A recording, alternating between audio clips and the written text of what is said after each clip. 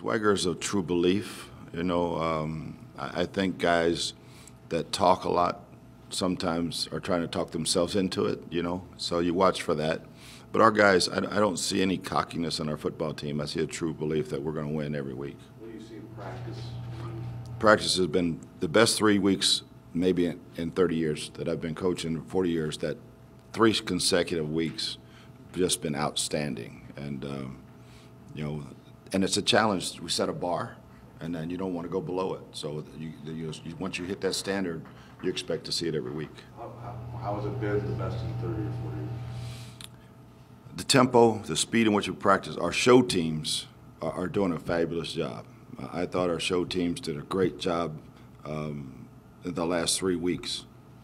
And even Denver week, I thought that Logan did a great job with the snap counts and all the Omahas and all that kind of stuff.